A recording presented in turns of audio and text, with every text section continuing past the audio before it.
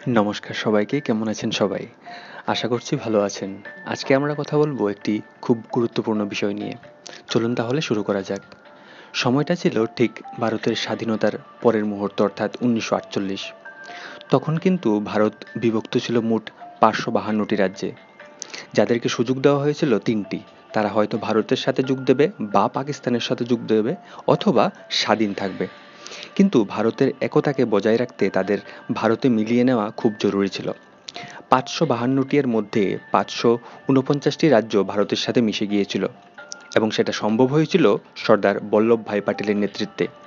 কিন্তু কিন্তু যে 3টি রাজ্য স্বাধীন থাকতে চেয়েছিল তারা হলো হায়দ্রাবাদ, কাশ্মীর এবং জুনাগড়। আজকে আমরা জানব কিভাবে হায়দ্রাবাদকে ভারতের সাথে মেশানো হলো। সেই সময়টাতে যতগুলি রাজ্য ছিল তাদের মধ্যে হায়দ্রাবাদ ছিল সবচেয়ে ধনবান, কারণ তার কাছে নিজস্ব রেল ব্যবস্থা, ডাক ব্যবস্থা এবং নিজের সেনাও ছিল, আর আকারেও ছিল অনেকটা বিশাল। যখন ভারত স্বাধীন হলো 1947-এ, তখন হায়দ্রাবাদের নিজাম ছিল মীর উসমান আলী, তার পিএম লায়েক আলী, আর একটি গুরুত্বপূর্ণ ব্যক্তিত্ব হলো কোয়াজিম রিজভী, যিনি সর্দার প্যাটেলকে ধমকি দিয়েছিলেন যে হায়দ্রাবাদের বিরুদ্ধে অ্যাকশন নিলে তিনি নাকি বাঁচবেন না। তখন মীর উসমান আলী অর্থাৎ নিজাম বলল যে এবার ভারত স্বাধীন হয়েছে, তো আমরাও স্বাধীন থাকব ইন্ডিপেন্ডেন্স অ্যাক্ট অনুযায়ী। আমরা কোনোভাবেই ভারতের সঙ্গে যোগ দেব না। হায়দ্রাবাদের জনসংখ্যায় মোট 85% ছিল হিন্দু। তবুও 1947 সালে ভারত কোনো অ্যাকশন নেয়নি, অনেকগুলো আন্তর্জাতিক বিষয় ভেবেচিন্তে। আরও একটি বিষয় হলো, ভারত যদি তখন হিন্দু পপুলেশনের কথা বলে হায়দ্রাবাদকে নিয়ে নিত, তবে পাকিস্তানও বলতে পারত যে কাশ্মীরেও তো মুসলিম মেজরিটি, তো কাশ্মীর আমাদেরকে দিয়ে দাও। সেই কথা ভেবে 1 বছর ভারত সরকার কোনো অ্যাকশন নেয়নি। কিন্তু সময়ে সময়ে ভারত নিজাম অফ হায়দ্রাবাদ অর্থাৎ উসমান আলীকে বার্তা দিয়েছিল ভারতের সাথে মিলিয়ে যেতে, কিন্তু কিন্তু মীর উসমান আলী কিছুতেই মানছিল না, তার শুধু স্বাধীনতাই লাগবে। আর কাজিম রিজভী ছিল আরেকজন ক্রিমিনাল মুসলিম নেতা, MIM এর, যার ফুল ফর্ম ছিল মুজলিস ই ইতিহাদ উল মুসলিমিন পার্টি, যার লক্ষ্যই ছিল হায়দ্রাবাদের স্বাধীনতা। সে রাজাকার নামে সৈন্য সংগঠনও বানিয়েছিল, যার কাজ ছিল হিন্দু মুসলিমের মধ্যে বৈষম্য সৃষ্টি করা। কোনো রকম দ্বন্দ্ব বা যুদ্ধের আগে প্রথমে হয় ডিপ্লোমেসি, অর্থাৎ কথাবার্তা দিয়ে বিষয় ঠিক করানোর চেষ্টা করা হয়। তো তখন দিল্লিতে বৈঠক ডাকা হয় কথা বলার জন্য। সেখানে কাজিম রিজভী যায়, কিন্তু সে কথা বলতে তো যায়নি, বরং সর্দার বল্লভভাই পাটেলকে ধমকি দিয়ে এসেছিল যে হায়দ্রাবাদের বিরুদ্ধে অ্যাকশন নিলে খবর আছে।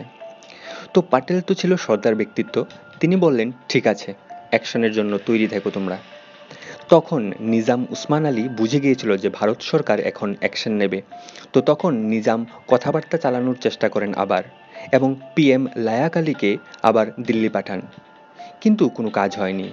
1 বছরও হতে চলছিল, প্যাটেলের মনোভাব নিশ্চিত ছিল, সর্দার বল্লভভাই প্যাটেলের। আর বন্ধুরা, এর মধ্যে নিজাম কিন্তু চেষ্টা চালিয়ে যাচ্ছিল যে কোনো না কোনোভাবে বিদেশ থেকে সহায়তা পাওয়া যায় কিনা। পাকিস্তান থেকে ইনডাইরেক্ট সাপোর্ট তো ছিলই, তার পিছনে অবশ্য পাকিস্তানেরই স্বার্থ ছিল যে পরে আমরা আমাদের চাল চালবো এবং হায়দ্রাবাদকে আমাদের করে নেব। UN-এ অর্থাৎ ইউনাইটেড নেশনসে যাবার চেষ্টা করেছিল নিজাম।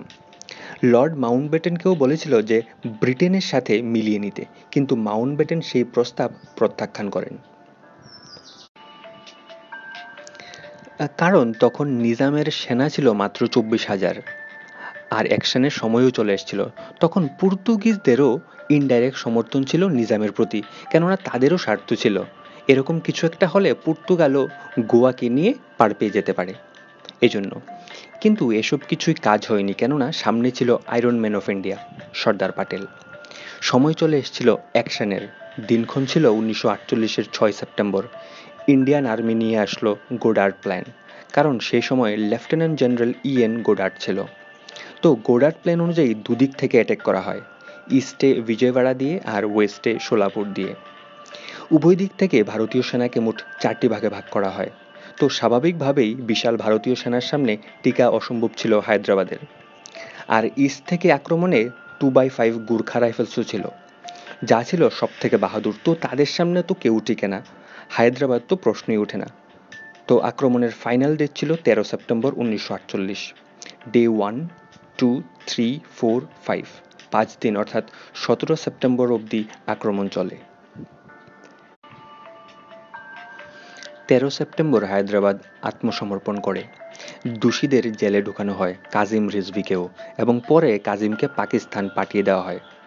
অনেক বড় ক্রিমিনাল ছিল কাজিম। কি বলবো বন্ধুরা, ওইসব লোক হিন্দু মুসলমানদের মধ্যে দ্বন্দ্ব বেঁধে দিয়েছিল। 5 দিন চলা এই যুদ্ধে 1373 নিজাম সেনা অর্থাৎ রাজাকারের মৃত্যু হয়, আর 66 জন ভারতীয় সেনা বলিদান দেয়।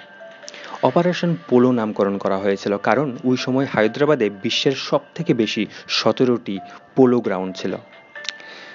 আর এইভাবেই হায়দ্রাবাদ ভারতের সাথে যুক্ত হলো সর্দার প্যাটেলের নেতৃত্বে। ভারতের সেনার অন্যান্য গুরুত্বপূর্ণ অপারেশন যেমন অপারেশন ক্যাকটাস, অপারেশন পাবন, অপারেশন ব্লু স্টার, ওইসব সম্পর্কে যদি আপনারা জানতে চান তবে অবশ্যই কমেন্টে সেটা লিখবেন। তো এই ছিল আজকের আমাদের সফর। আবার দেখা হবে। অনেক ধন্যবাদ সাথে থাকার জন্য।